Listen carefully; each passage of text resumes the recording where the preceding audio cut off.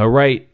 So the next one here, U.S. lawmakers to demand China divest from TikTok. So this article is from Will Porter at the Libertarian Institute, and it says a bipartisan group in Congress has introduced legislation that would give TikTok's China-based parent firm just 6 months to divest from the social media giant, a measure which already received backing from the White House. So this was introduced by Mike Gallagher, who chairs the House's Committee on China, which has been around for a little over a year now. He's like the total China hawk. He was just in Taiwan recently. And the panel's ranking Democrats, so it's bipartisan legislation. And again, it has backing from the White House.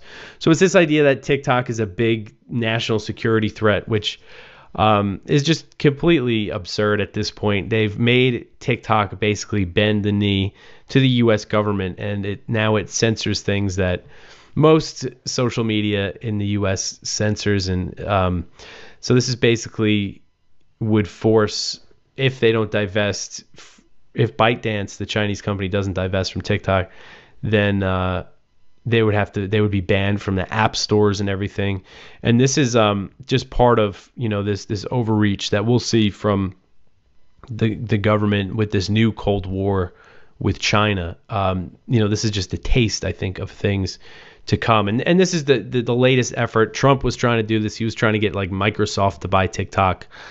They failed. They haven't been able to do this yet, but it's something that they really want to do. And I think Glenn Greenwald had a really good video about TikTok last year on his Rumble channel.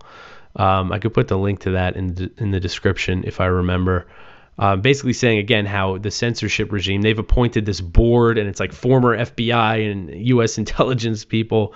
So the censorship that you see on TikTok, again, is very similar to what you see on Facebook and stuff now. It's not, any different, really. But this is all just kind of fear-mongering with this so-called China's the big enemy now. And Biden said during his State of the Union, he repeated this crazy line that he said, I think in his first one, that the U.S. and China are in a competition to win the 21st century, whatever that means. And he said it again this time. What happened to your idea of free market? What happened to your idea of sacrosanct private property? What happened to your ideas of freedom of expression? It's getting so totally ridiculous.